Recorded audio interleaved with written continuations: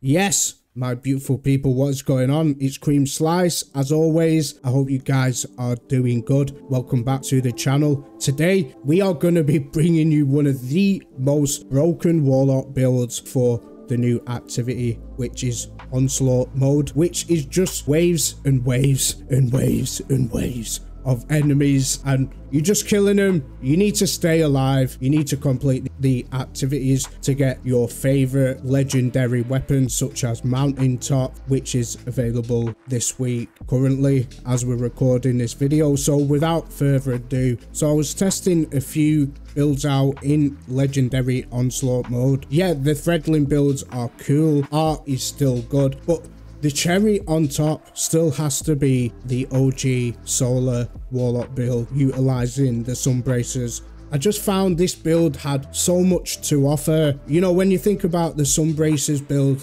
when you're trying to use it effectively in Grandmasters, it doesn't kind of pull off because there's not tons of enemies and it's really hard to get that gameplay down in Grandmasters. But Onslaught mode, this is where Sunbracers absolutely shine. You have no problem proccing the Sunbracers perk. We can get infinity restoration ×2, which is absolutely godly if you are trying to run this activity solo. Even in a team-based setting, you've got infinity solar grenades, you've got infinity incinerate snaps, igniting everything, plus not to mention we have well of radiance for the boss sections, and if you are getting heavily run over as the tiers go higher. I found that the Solar Warlock build performed the best. So yeah, let's break the OG Sunbracers build down. So we'll take a look at the Sunbracers first. The armor perk is helium spirals. All my OGs know how this build goes, but if you are new to Destiny and you are just starting off, I'll break down the armor perk. Helium spirals increases the duration of solar grenades. Solar melee kills grant you unlimited solar grenades for a brief time. So you can roughly get about 4 or 5 solar grenades off while the Sunbracers perk is active. This is what I mean when you're trying to take the Sunbracers into a Grandmaster. It's just harder to proc the perk because you have to be tactical. But when you have an activity like Onslaught mode, you have waves and waves of ads, yellow bars. Like, it's just really easy to proc, and it's just an absolutely fun way to play Onslaught mode as well. So for the super, you definitely want to be running Well of Radiance. This is amazing for any team-based activity, especially when you start getting to the higher tiers and you're getting overrun. If you have 2 Solar Warlocks running Well of Radiance, you can just bounce off each other and have them up all the time. I was constantly doing that with another fellow Guardian who was running Well of Radiance and Sunbracers as well. So when it comes to the ability section, if you want that restoration ×2 while you are running the Sunbracers build, you want Phoenix Dive. You need the aspect Heat Rises, so you're going to hold your grenade, you're going to be floating in the air, and then when you use your Phoenix Dive, it's going to scorch enemies while you are diving. What you are trying to aim for is you want to get your enemies low of health, do the Phoenix Dive while Heat Rises is active. On your way down, you're going to scorch your enemies, and if they die to that scorch, it activates restoration. Then you proceed to get kills to extend the timer. So when it comes to your melee, I like using Incinerator Snap in this activity because it covers a lot of ground, scorches everything, and it's easy to get that Phoenix Dive kill to proc restoration. Then we have solar grenades, which you need to equip with the Sunbracers. The next aspect is going to be Touch of Flame. This is going to also increase the linger duration of our solar grenade. It's going to emit blobs of lava which scorch and damage enemies more frequently.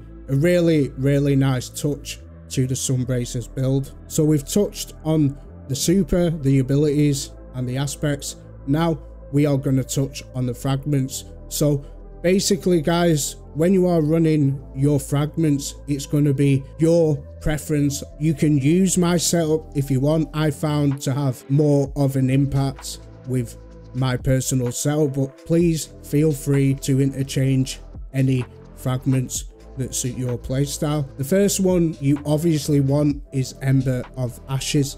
This is going to apply more scorch stacks. Then you want Ember of Char. Solar Ignition spread scorch to enemies. It's going to give you 10 discipline as well. So here are the two ones you can swap out if you don't want to run them.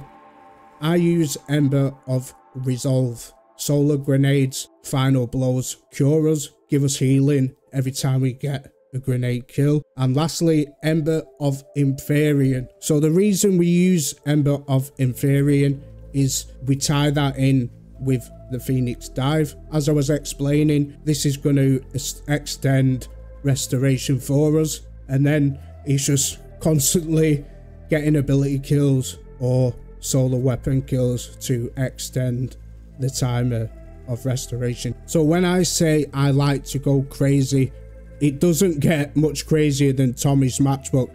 And the great thing about Tommy's matchbook, why it works so well with this build, as you know, we're going to have restoration times 2 up as long as you're killing enemies with a solar weapon. And Tommy's matchbook ties into this, right? So ignition trigger, sustained fire with this weapon overheats it, increases the damage but burns the user. You all know this is one of my favorite guns in the entire Destiny universe, but when you pair it with restoration times 2, you're never gonna get burnt, right? And with ignition trigger, you're getting a massive 200% damage increase, right? And the great thing about Tommy's matchbook is you cover all 3 champions, right? You ignite unstoppable champions. With the artifact, you get headshots with it. You're going to become radiant, which deals with barrier champions, and not to mention this season, auto rifles stun overload champions. So when I tell you Tommy's matchbook with this build is top tier, I urge you to go and try it out for yourselves. You will have so much fun.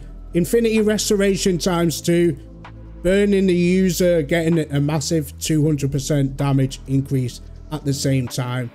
There's not much weapons that do it better when it comes to primaries, in my opinion. We'll go over the armor mods really quickly and how we are utilizing this build. So firstly, we have Solar Siphon. We create orbs of power with Tommy's matchbook or any solar weapon you're using.